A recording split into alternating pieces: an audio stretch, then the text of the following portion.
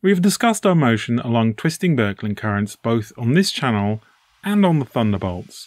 We speculated that the idea of the Nemesis Star and its 26 million year extinction cycle may be linked to our motion around the Pleiades.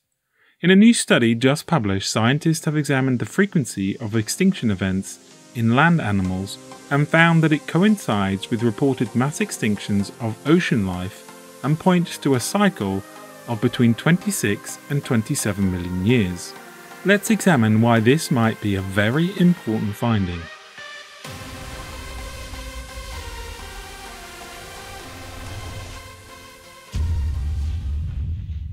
Paleontologists recognize 5 mass extinction events in fossil records. The first occurred some 443 million years ago, and an estimated 86% of all marine species disappeared. This was followed by the extinction event in the Devonian period some 360 million years ago, which caused 75% of all species to go extinct. Then, 250 million years ago, in the Permian, the worst extinction event occurred, which wiped out 96% of all species. In the Triassic period, some 201 million years ago, 80% of all species disappeared from the fossil record.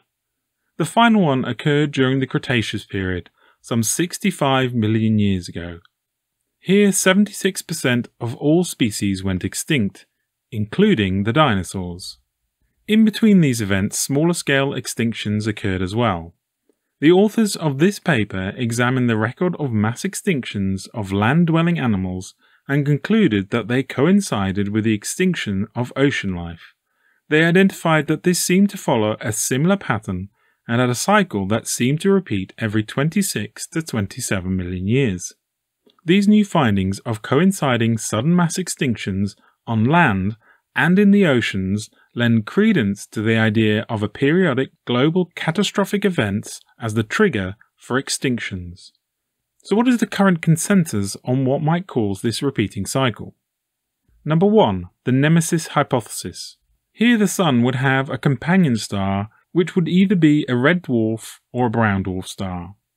This would be orbiting the Sun at a considerable distance, possibly around 1.5 light years away, and would have a very high eccentric orbit. And this would mean that on its closest approach it would disturb comets in the Oort cloud and cause them to fall in towards the inner solar system. To date they have identified over 1,800 brown dwarf stars. At this point it would appear that there are fewer brown dwarfs in our local neighbourhood than anywhere else, possibly as low as 1 brown dwarf star for every 6 stars. The majority of stars in this group also appear to be single stars, not double or triple stars. Using the newer and more powerful WISE survey telescope, which can detect cool brown dwarfs up to a distance of 10 light years, they have not been able to detect anything that could be our Nemesis star. One additional problem is that due to the size of the orbit and eccentricity, it should easily become perturbed by the proximity of the galaxy or nearby stars. And this would mean that the periodicity would vary greatly, and this is not reflected in the extinction records.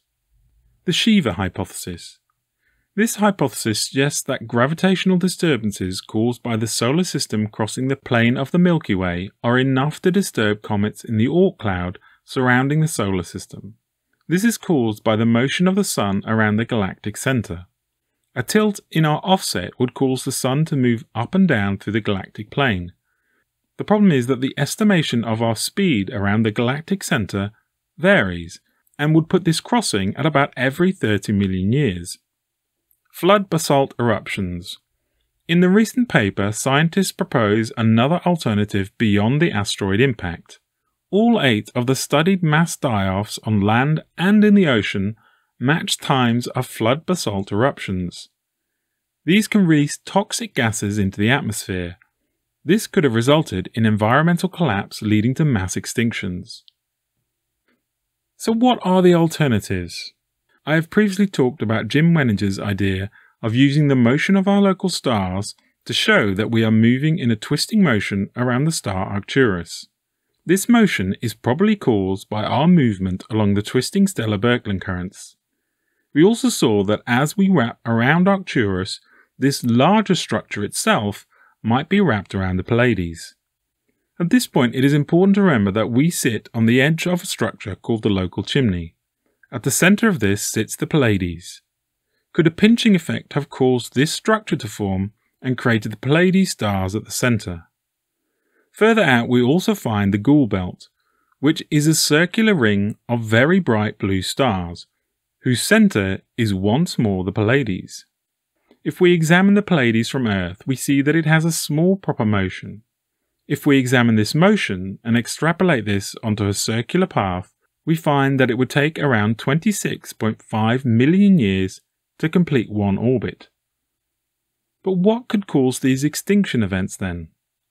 I think part of the clue is in the fact that some of these events are indeed related to what they term as impact events, and also the fact that we see massive flood basalt eruptions.